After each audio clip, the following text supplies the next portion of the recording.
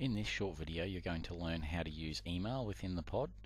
The pod accesses your email, your external email account, your Outlook account that is, and allows you to email individuals, students, staff, parents for example, internally whilst leveraging the Outlook system.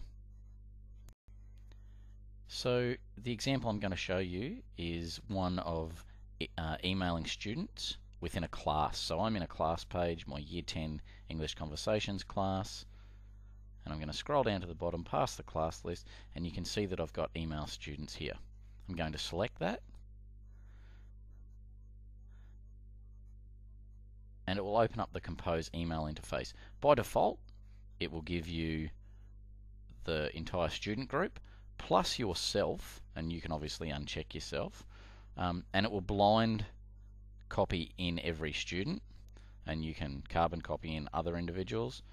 Move down to the subject, and I'm going to call this one example,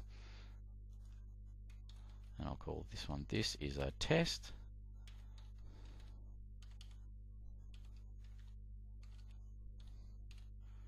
You can scroll down, you can even add attachments, and then you can select send.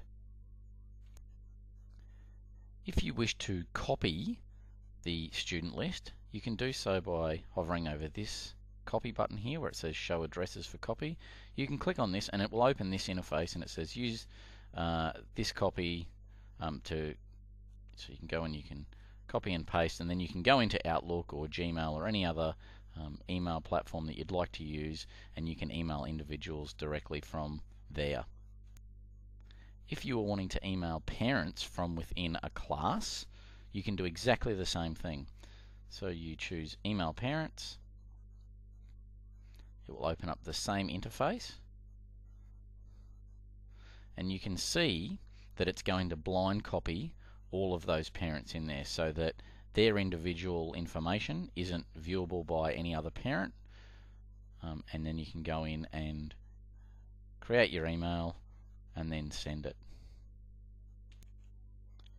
In this final example, I'm going to show you how you can email all of the class teachers of a particular student. So you can see here I'm looking at Rachel Zhu's profile, and if I scroll down I can see all of her teachers. I can email them individually if I want, or I can select email all class teachers, and again it's going to open up that email interface that I showed you earlier. It's going to blind copy in all of the teachers, and you can attach files and send the email that way.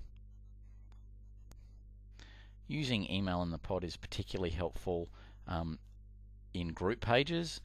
In this example I'll show you that I've gone to the Tennyson group page, and of course students have all signed up to that group, and there they all are there. Some teachers are involved as well. I can email if I'm, let's say, the head of Tennyson House, or if it was a house captain for instance that needed to contact all of the students within that house.